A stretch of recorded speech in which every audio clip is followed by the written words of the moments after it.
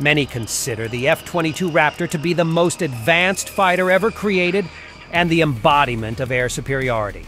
This is great news for Lockheed Martin, as their task was to create a fighter with capabilities never seen before. No other fighter combines the level of stealth, speed, maneuverability, armament, and avionics of the Raptor. Lockheed Martin designed the F-22 Raptor exclusively for use in the U.S. The Obey Amendment to the 1998 Department of Defense Appropriations Act prohibits the sale of the F-22 to foreign governments. Unlike the F-22, aircraft like the F-35 Lightning II were intended for international sales to U.S. allies to reduce costs. One of the reasons for the ban on the sale of the F-22 abroad was concerns about technology leakage into the wrong hands. Despite the F-22 Raptor's ability to carry a multitude of weapons, the variety of compatible weapons is limited. The size and type of weaponry attached to the aircraft must be precise. As such, the F-22 is limited to short-range AIM-9 Sidewinder missiles and medium-range AIM-120 AMRAAM for air-to-air combat, and JDAM bombs for air-to-ground combat. Unlike the F-15 and F-16, the F-22 Raptor carries its weapons internally. It holds all its weaponry inside the fuselage. The aircraft has 3 compartments. The main compartment can support 6 AIM-120 AMRAAM missiles, or 2 JDAM bombs for ground attacks. The other 2 compartments accommodate 2 AIM-9 Sidewinder missiles. There is also a 20mm M61A2 rotary cannon, hidden behind a stealth door. The purpose of the internal design is to reduce visibility, but if stealth is not a necessity, the F-22 is more than capable of carrying weapons and fuel tanks under its wings externally. Major General Richard B.H. Lewis said, "When you are outnumbered on the battlefield, the F-22 helps the F-18 and F-15 improve their characteristics. This gives them more situational awareness and allows them to get their costs, because you can't destroy all these planes with just the onboard weapons of the F-22. It uses the armament of the F-15 and F-18. This has been very successful in its ability to get everyone to integrate." The F-22 also often accompanies the F-35, which is optimized for air-to-ground combat, while the F-22 is designed for deep penetration and air combat. The first flight of the F-22 took place in 1997, and it was commissioned as the F-22A in 2005. Since the F-22 was put into service, it has been defined as a critically important part of air combat capabilities and has since dominated the skies. Despite all this, the F-22 development team received the Collier Award in 2006, which is the most prestigious award in American aviation. According to the U.S. Air Force website, a single unit of the F-22 Raptor costs about $143 million. This does not include research and development costs, which would bring the cost of the F-22 to $334 million. Furthermore, by adding the life cycle cost, which includes fuel, parts, and maintenance, the Government Accountability Office estimates that the cost of a single F-22 is about a colossal $678 million. Producing the F-22 Raptor is not only expensive, it's also costly to fly. In 2013, Time magazine reported that the F-22A costs $68,362 per flight hour. The hefty price tag includes ownership costs, such as aircraft modifications.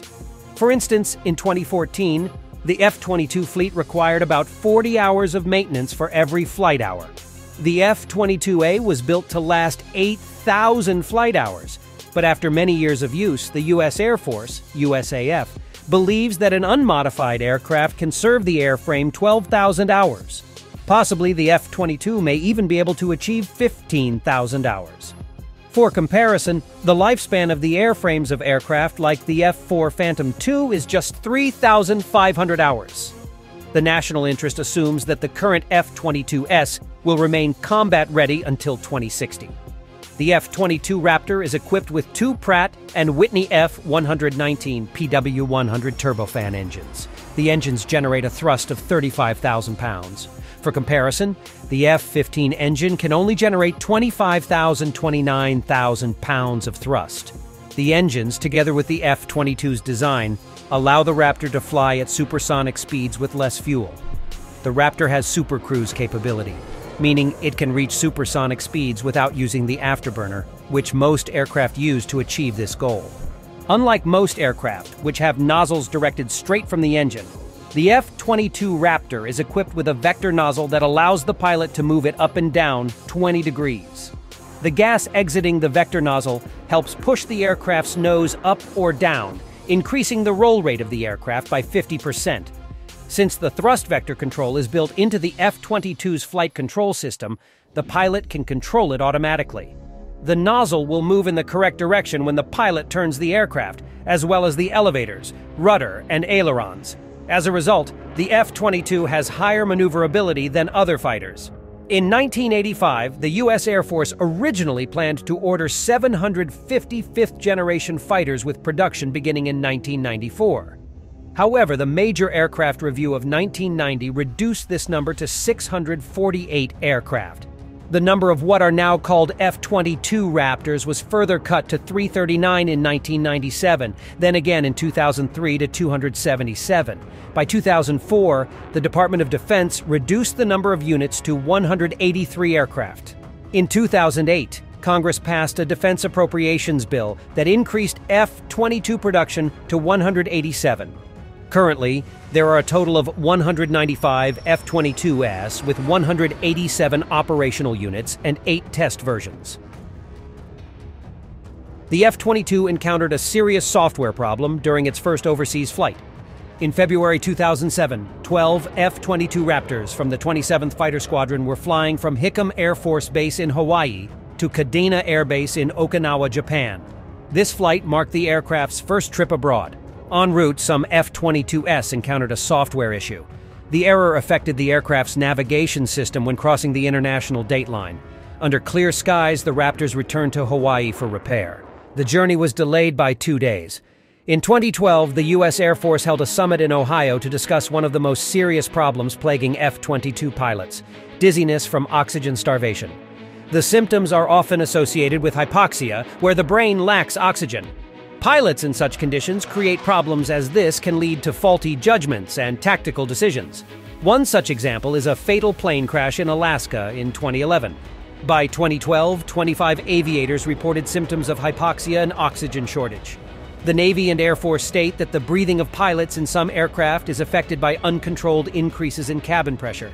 In early June 2006, 12 F-22 Raptors from the 94th Fighter Squadron in Alaska participated in simulated combat exercises during the Northern Edge exercise. The aircraft proved its potential against 40 enemy aircraft, achieving a kill ratio of 108-0. Over 2 weeks, the Blue Force, led by F-22, destroyed a total of 241 aircraft in air-to-air combat. The opponent lost only 2 aircraft. These were not F-22s. F-22 Raptors are equipped with modern electronics and devices for detecting and combating enemies. In other aircraft, these two systems are typically separated in the cockpit. However, for the F-22, the system was designed so that a single crew member could manage everything, something originally only possible in 2-seat aircraft, like the F-15 Strike Eagle. The F-22's onboard electronic equipment is the first of its kind to include electronic warfare systems, radar and weapon control combined into a common flight system. The F-22 is equipped with an AN/APG-77 radar for stealth provision. The AN/APG-77 radar is a critical component of the F-22 Raptor's stealthiness. The radar was designed for strike operations and air dominance. It includes features such as all-weather capability, active aperture, and an active electronically scanned array, ASA, made up of 2,000 transmitter/receiver modules. The ASA operates at a high frequency, making it harder for enemies to detect the aircraft. The AESA also has a small effective area of reflection and target detection. The F-22 Raptor has a giant twin-tail vertical stabilizer. Unlike other fighters such as the F-15, the twin tail fins are angled to match the shape of the aircraft. The aim is to deflect radar. The fins even hide internal antennas to further conceal the F-22. On the other hand, horizontal stabilizers at the rear of the aircraft reduce detection from the F-22's thermal and infrared radiation by shielding the heat from the engine's exhaust gases. There were variations and derivatives planned for the F-22 Raptor that never came to fruition. For instance, the F-22B was designed as a 2-seater.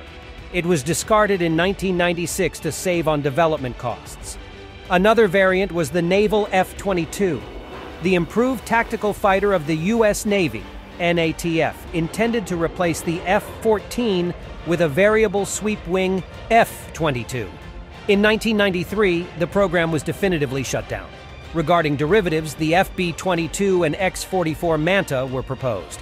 The FB-22 was planned as a supersonic medium-range stealth bomber, while the X-44 featured thrust vector control. It appears that the FB-22 was canceled in 2006, and the X-44 Manta program was terminated in 2000. Currently, the U.S. Air Force, USAF, is working on a sixth-generation fighter to replace the F-22 Raptor. It's anticipated that it will be operational in the 2030s. As of 2023, the project is known as Penetrating Counter-Air, PCA, with the mission of maintaining America's air superiority. The new jet aircraft will have a more efficient engine, increasing its flight range. It may also do away with vertical tail fins to improve stealthiness. According to estimates by the Nonpartisan Congressional Budget Office, CBO, the PCA could cost up to $300 million per unit. Please subscribe to our channel and see you soon.